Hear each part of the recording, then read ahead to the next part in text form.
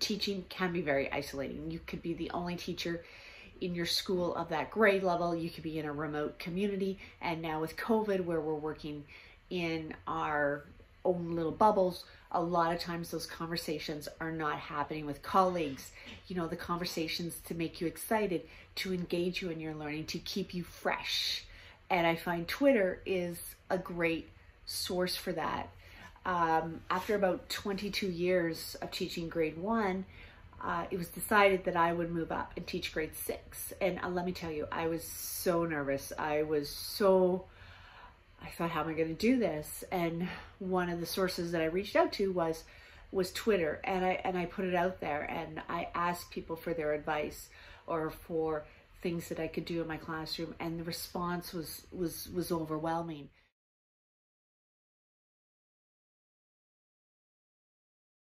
One of the things that I really wanted to learn was how to use Makey. Never heard of it, didn't know what it was.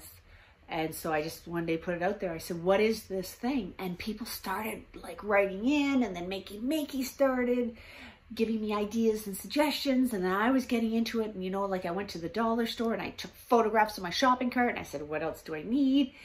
And then I documented the day. We had a huge Makey day where the kids made all kinds of creations. And people commented. I had some people commenting around the world as to what was happening in my classroom. Makey then took some of the photos and put it on their site. So it was very, very successful. And I don't think I would have had the courage to have done it without the Twitter community.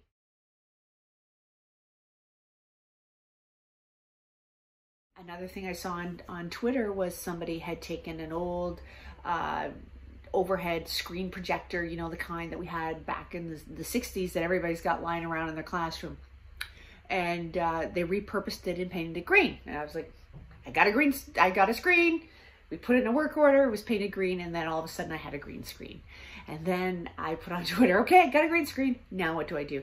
And people gave me all kinds of suggestions for apps and different ideas that I could do in my classroom with a green screen.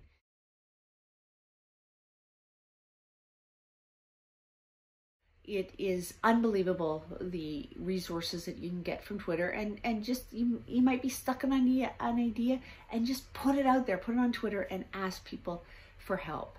So make your Twitter account very, very professional. Mine is, I don't have any friends. I don't put my family on it. I don't take pictures of my kids. I don't have pictures of my pets. Everything on my Twitter feed has to do with the teaching profession and what I do. You never know who is going to look at these accounts, so make it very, very, very professional. Twitter, it can be daunting, it can be nervous, and just, you know, get your foot wet a little bit and maybe start documenting the learning or watching what other people are doing, and you will see that it is a great resource to be brought into our classroom, and it makes the learning community seem a lot smaller and a lot more connected. So I wish you well. See you on Twitter.